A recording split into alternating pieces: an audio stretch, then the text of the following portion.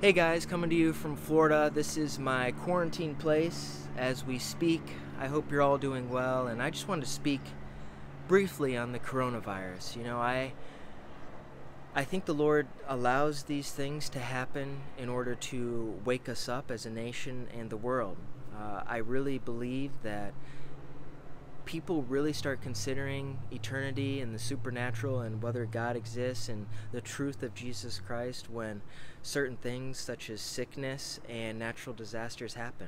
When these things happen, we tend to become worried and anxious and fearful, and we begin to wonder and think, really, is this life all that there is? Because if it is, it's quite easy to lose the physical aspect, the temporal satisfactions that we have in life with things, with money, with cars, housing, books, whatever it is that has captivated you.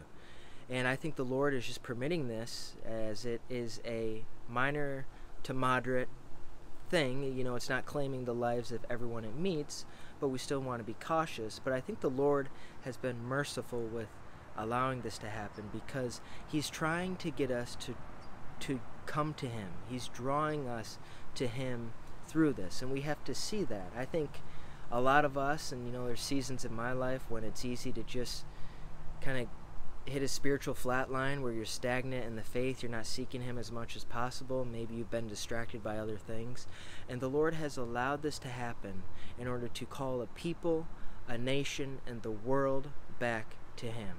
He alone can cure this virus in an instant. There's no questions about that. But I think what we can all ask ourselves going through this is really, what has lingered in my heart the last few weeks and months? Has it been Christ Jesus? Have I really been seeking Him? How much am I cleaving to the things of this world?